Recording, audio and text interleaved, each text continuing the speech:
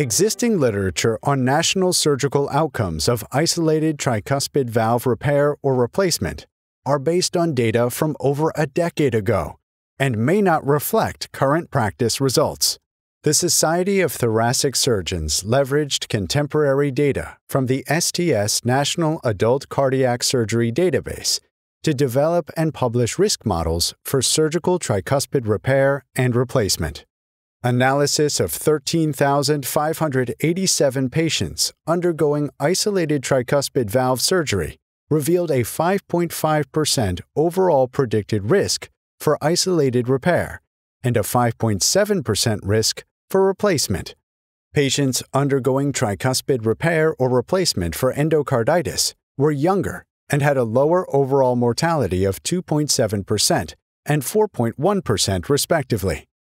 The new STS risk model for isolated tricuspid valve surgery is now available as an interactive, user-friendly online risk calculator. Real-world contemporary data demonstrates increased volumes and improved outcomes for both isolated tricuspid repair and replacement. With the recent FDA approval of new transcatheter tricuspid therapies, current surgical outcomes data for isolated tricuspid surgery provides a new benchmark to guide the heart team's decision-making process.